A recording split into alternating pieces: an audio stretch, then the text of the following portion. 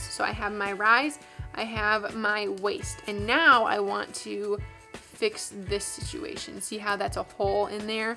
That is a leaking hazard.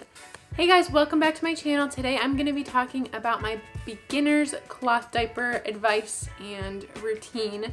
This is something that I started about 2 years ago, and I definitely haven't been consistent with it. I have gone through ups and downs that I might talk about, as well as breaks when I had Carter, my second born son, but now I'm getting back into the swing of things and I'm really excited about it. So one of my biggest things that I suggest to new cloth diaperers is to not stress about your routine. If you go on YouTube, if you go on Facebook mom groups, if you go on cloth diaper mom groups, you are going to see a crap ton of information. You're gonna see different worksheets and look at your washer and how many pounds per whatever, and this kind of detergent works and this one doesn't, and what if this smells like a barnyard? What if it smells like ammonia? Like, just so many things. Don't stress about that at the beginning. One of the things that I did was took everything that I saw with a grain of salt. So I took those worksheets, I looked at them, kind of was like, not really my thing. I just kind of want to see what I can do, see if I can do it by myself and figure out a good routine for me. I was using disposables at the time, so I did have some more time to like get the hang of cloth diapering in the beginning. And now I think I have a really good routine for me, for my kids, for my washer and my detergent. So I will say that just because this works for me doesn't mean it's gonna work for you and your kids, your washer, your detergent. You get what I'm saying? Try things out. If one thing doesn't work, change it. It's not the end of the world. The Facebook group Cloth Diapers for Beginners is a really, really helpful group. They have thousands of people in that group, so definitely check that out. That is where I get a lot of my information from. They do have a website, I believe. I think I've seen it once or twice, but it's really, really helpful, and I highly suggest you do that just for community, to be able to post and see if other people have the same issues as you, if you have a new issue. People are able to help and they will help, so try to utilize that resource. My general rule is a cold rinse, so I will put all of my poop and pee diapers, more on that later, poop and pee diapers right into the washer, and I will do a cold rinse, so it's just basically a cold cycle with no detergent in it. My second cycle is going to be really hot. It's going to be with detergent, and then it's also going to have an extra rinse on like the end of that cycle. So it'll rinse in the cycle and then an extra rinse, and then I'll typically be good. So if you use too much detergent, you will get detergent buildup. This is something that's decently easy to either figure out that you have it or easy to fix. The Swish test is something that you can do in water, just like regular plain water. You take an insert and you want to, like, right out of the washer, and you want to like swish it in there, like see and squeeze the water out of it and soak it up and squeeze it out and just swish it around. If the water turns cloudy, if the water's bubbly, then obviously that means that you have extra leftover detergent in there, and that is not a good sign, and you'll need to continuously wash the diapers until that doesn't happen anymore. Detergent buildup will cause your diapers to leak, unfortunately, because with all of that like soap on the diapers and the inserts, it will literally just repel all of the liquid, and it'll just like come out the sides, and it's really not a good time. RLR is a great stripping tool. You can find it on Amazon. I do have them right here. I will probably post a picture with more information. So this does say that you can use it whenever. I would typically do this in my bathtub. So put a bathtub of all my cloth diapers in there, fill up the water, and then sprinkle maybe 1 or 2 packets of this, and it will clean them really, really, really well. This is if you get like detergent buildup and you start getting like your diapers start smelling really bad, like that ammonia smell, and they're not coming out. This is your stuff. I would highly suggest to not put your diapers in the dryer if you don't have to. I had to for a couple months when I was living in Michigan. It's not good for the elastics on them or the waterproof liner on the inside.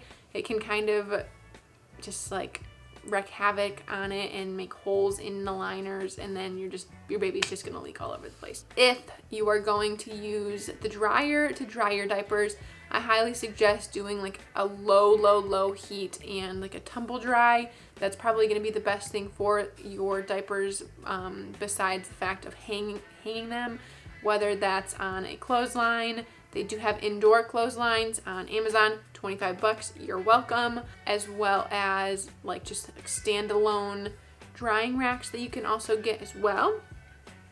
I do the clothesline inside my apartment, and it has been amazing. Laundry detergent is a very important factor. Again, go on the Cloth Diapers for Beginners Facebook page and just do a little bit more research and search the different kinds of brands and detergents that they do have and suggest. I was using all free and clear detergent, so it's like a white box. It is now unfortunately discontinued on Amazon. Now I am unfortunately using Tide powder. I really don't like the fragrance in it, but that's what I have right now, so I'm just using it, and yeah, so far no problems, so that's really good. I do know that these Cloth Diapers groups do suggest powder over liquid. I'm not really sure why. Do your own Googling.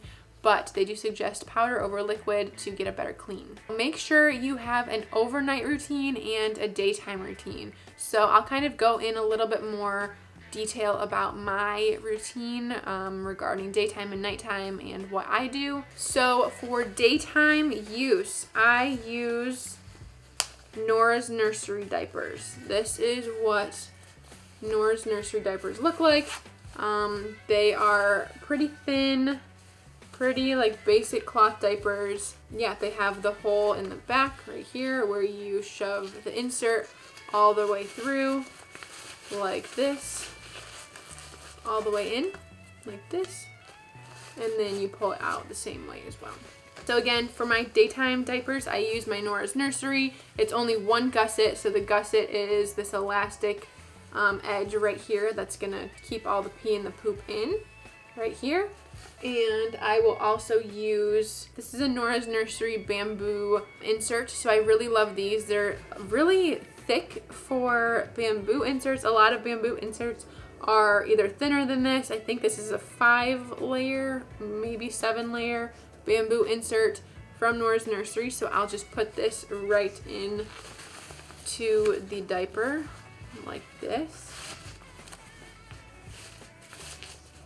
I put my whole entire hand here, and then my hands here with my knuckles, and I'm holding it inside, and then here I'll pinch the top with the liner in it, and then pull my hand out, give it a little like flatten out in the diaper, and make sure it's just all flat in there and comfortable for the baby like that. And then now it's in there, it's all flat, and then it just goes right on their little booties, just like that. So that's what I use for daytime diapers. It's typically, my boys are typically not a heavy wetter, so that one insert will last maybe 2 hours, and then I'll just change the diaper again.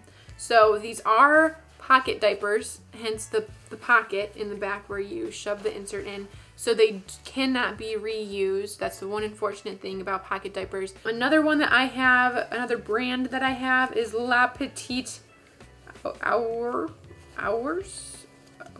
something, I don't know. It's this brand right here. It is, I believe it's a Canadian brand. I know that I got these from Canada. My dad had to pick them up for me. And these have a lot. This is a snap diaper. I will say that this one is a snap diaper as well. You see all the buttons, the snaps. This is a snap diaper as well, but this one is double pocketed. So it has this top pocket and this bottom pocket. So this is really nice to be able to kind of shove the insert and like pack it full in here. And then this one is also double gusseted. So see how there's this one right here, the inside one, and then there's the outside one. So I would use the double gusseted ones for nighttime because it does give me a little bit more like security, trying to avoid leaks, especially at night when they're sleeping for longer amounts of time. So again, I'll get this close. This is the double gusset, right here, so it has to go through this one if it's gonna leak and this one if it's gonna leak. So again, this is La Petite, and I really, really love both of the brands that I have. The third and final one that I use is still the La Petite brand. It's basically the exact same thing, double pocketed top and bottom, as well as double gusseted, but this one is Velcro. So it has the rise snaps right here, but then it is also Velcro. So these come undone. It has a lot of fuzz in there, sorry. And then you Velcro it like so around your baby or toddler. So I really like these ones for bedtime just because it really does like form to your baby's body. Unlike, I mean, the snaps can as well, but you're kind of limited on like the snap width between the buttons. But this one you can literally get as tight or as loose as you want, like on your baby. So yeah, so again, during the day, I'll use Nora's Nursery with one bamboo insert, and at night, I will typically use a Velcro double gusseted one, as well as, this is a hemp insert. So it's really thick, it's really like, not like super flexible compared to the bamboo ones that you can literally just like crumble up. This one is a lot thicker and a lot more like coarse, I guess. So I would typically put this one on. This one, the hemp, is going to be your super absorber. It is the one that you're gonna want some kind of double layer for. So I would typically do the bamboo first because bamboo absorbs fast, and put the bamboo over the hemp. So I have the bamboo on top closest to the baby, and then the hemp on the bottom. As soon as they pee, the liquid is gonna hit the bamboo, soak it in fast because it's super absorbing, and leak through and soak up this hemp one, which is gonna hold the most amount of pee. So this is gonna be like your super absorber. This is gonna be your quick absorber. So the hemp and the bamboo. So I will go back to Nora's Nursery diapers. These are very similar, if not the same, to the brand Elva Baby. Nora's Nursery does have way better colors. They're way cuter, but they're pretty much the same thing. So you can get cheaper diapers on Elva Baby. I also have newborn cloth diapers. These ones I really did not use. These are the brand Elva Baby, so they're very, very, very, very, very similar to the Nora's Nursery pocket diapers. These ones are pocket diapers as well, but as you can see, the size difference, this one is all-in-one, or this one is normal size, and this one is the newborn size, so they are pretty different in sizes. I didn't use the newborn diapers just because it was so difficult to like get my hand in to stuff this diaper. Like, it's pretty darn tight in there, and the inserts are so small, and it was really difficult to kind of flatten them out lengthwise like this when I was doing it. So I know that they have like tongs tricks, like the kitchen tongs, like the long ones. You can kind of like clasp the insert and then shove the tongs into the diaper, and a lot of people do that way. I just didn't think it was worth it, especially when they're only going to be in these diapers for, I don't even know, up until, what was it, like 10 or 12 pounds, which is not big at all because they are newborn diapers. We really didn't use these just because we wanted to wait until the umbilical cord fell off and make sure it was all clean and healed before we had any kind of like fabric rubbing on it potentially. Another thing that I will mention is 100% breast milk fed babies diapers can go straight into the washing machine. You heard me. So pee and poop, if you are 100% feeding just breast milk, no formula, no rice cereal, not baby-led weaning, not purees, just literally just breast milk into their body, you can take the diaper that has been soiled with pee or poop, take the insert out, and chuck them both into the washer. This is because breast milk poop is completely water soluble, so it breaks down in the water and it just washes right out. This can be gross to some people, but if you do the research about it, if you look things up. You also can wash your washer with washing machine like cleaners to kind of give yourself a peace of mind if you need that. But really you wouldn't need anything, and you can just shove them right into the washer and that's it. So I will show you guys a little bit of an example about how to cloth diaper with my trusty bear here. I think this was mine when I was a kid. So I'm going to be cloth diapering this bear. I'm going to show you different buttons, how to do the snaps, how to do all the things. So here we go. So this is going to be my helper today. This is my stuffed animal bear that I had from childhood that is now Caden's. So I'm going to start off by showing the one size fits all or most or whatever, not newborn diaper, just the one size diaper that is Nora's Nursery brand. So if you look at this diaper, I'm gonna zoom you guys in. Okay, so there are 3 snaps here, 1, 2, 3. And then there is the top row of buttons here, the bottom row of buttons, and then these 9 down here, 1, 2, 3, 4, 5, 6, 7, 8, 9 are completely separate things. So with these buttons right here, these 9 buttons down here, these are called the rise buttons. So if your baby is on the smaller side, you can make the diaper smaller, like up and down wise.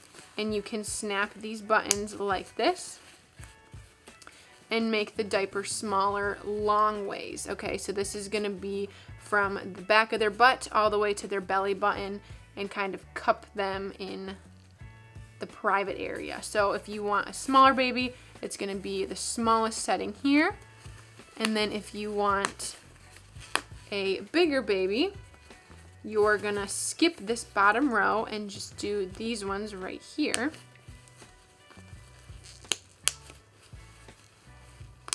Like that. And then there you go. So skip the whole bottom one. So this one would have been the tighter option, and then this one is the more loose or bigger option. You can also just leave them all out like this. If you have a toddler, then this is probably going to be your best option. But basically, just go based on how big your baby is and what their needs are. That's the great thing about cloth diapers, is they fit everybody. It's really great. So those are the rise, those are the bottom 9, okay? So now the top buttons, these ones right here, and then there's these 2 top buttons here as well. So these are going to be the ones that are going to be going around the waist of the baby. So you are going to obviously put the diaper on the baby like this. So this is my teddy bear, and I'm going to go here, and I think that this diaper needs to be smaller, or maybe on my smallest setting for the bear. So I'm going to put the rise diapers, or the rise buttons, all the way on the smallest setting that it can be, just like that, okay? And then, so you can't see the buttons anymore because they're all done, but they're actually under there if you can see them. So now I'm going to put the diaper on just like a normal diaper. I'm going to go above the legs and around the hips, and then I'm going to bring these buttons here and make it as tight as it will possibly go. Maybe not super tight, still squish the bear. And then this other side, tuck it in just like a diaper, like so. So I wanted to do this so you guys can kind of see how it's supposed to go right now. I did find the correct width around the bear, so it's pretty snug. There is a rule, a 2-finger rule, so you have to be able to shove 2 fingers and wiggle right here to make sure that it's not too tight for the baby. So yes, so I have my rise, I have my waist, and now I want to fix this situation. See how that's a hole in there? That is a leaking hazard. So liquid and poop can come straight out there, and then it's not gonna be good. So the top row's done, the rise is done, and now we're gonna do the middle row, or the second from the top row. So this is where this button comes in. So these are the 2 top ones, and this is where the 3rd button comes in. You're going to want to move this button wherever you want. It does not need to be in like the same lineup that it is, where it's like 1, 2, and then the third, you can move it to the first, you can move it to the third. You can basically play around with where you want this to be based on your kid's leg circumference. So this guy is actually pretty skinny in the leg, so I'm gonna move it up here and up here. So now that is all done, and you can see it's like wrapped around the leg. Of course, this is a bear and not a human, and it's a little bit tighter than it was, so you're gonna want a good tightness around the thigh and around, well, around the back of the leg, like that. So another big tip that I have is for the rise, you want to push up. So if your diaper's like weird like this, you want to stick your 2 fingers and push up in that area so that you have a flat area. See how that's flat and flat? That's how you want it. You also want to do the same thing on the other side, the outsides, and push up, so that way you're not getting any like bulking, and it's a better seal around your baby's legs. Now, typically I'll go around, roll the baby over a little bit, make sure that everything's going good here, kind of adjust this. I'll like run my finger around here and around towards the baby's front, just to make sure that it has a good seal on the baby's legs like this. Run it around, and then make sure the good seal is in the front as well. And then that's how you do a diaper, a cloth diaper. So this would be the first, like the daytime diapers that we do have. And yeah, and then you just undo them. You do not need to undo the rise unless you want to when you throw it in the washing machine. And now I will show you the Velcro diaper. So you obviously undo the Velcro, put this down. Obviously you're gonna have the insert inside as well. Baby on top of the diaper, diaper up, like so. I would typically do this first, and then again, this baby is very small, so I'm going to do a really high rise because it is very small.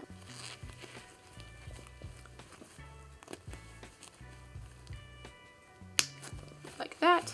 Tuck the rise up. Tuck the rise up.